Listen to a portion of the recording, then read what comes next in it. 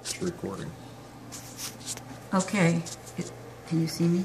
All right, I'm going to tie, I've tied each one of those. Now I'm going to tie to the end, in between each one.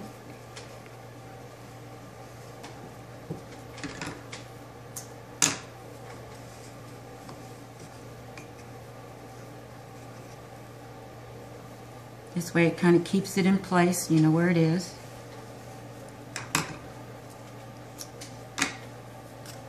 I'm also going to go in behind each peg.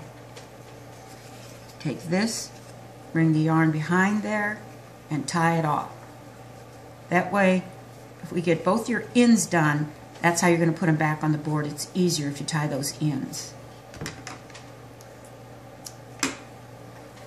Pause.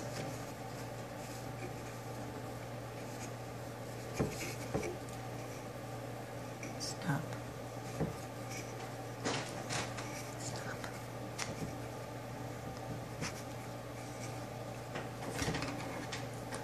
Okay. I'm going to try to get each one of these tied off.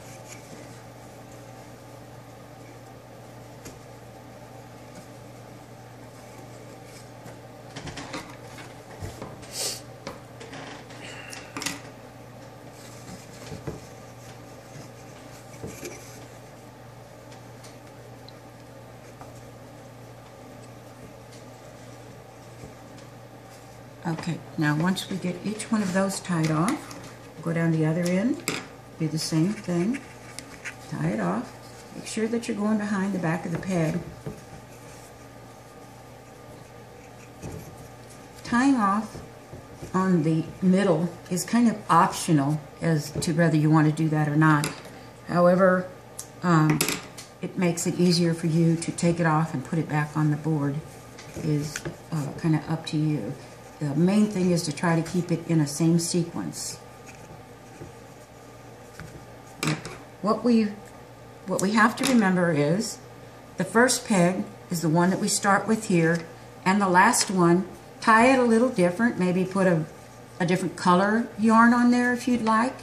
Something that shows you when you come back, I'm going to put the first one here and the last one there. And that'll help kind of keep your yarn organized. All right. One more tie on the last one. You can kind of tell because the last one that you did will be on the top and the first one you did will be on the bottom of the stack. So that kind of helps to get it back on the board right. Now, I'm ready to take it off of the board. And how we're going to do that is lift it up, lift it up, lift it up, all the way across to make it. Then we're just going to take number 1 off and lay it down. Number 2, lay it down. Number 3, and number 4. Now, you're going to keep them in that sequence. Want A, B, C, D, 1, 2, 3, 4, whatever you want to call it. And then you're going to go take that and you're ready to dye.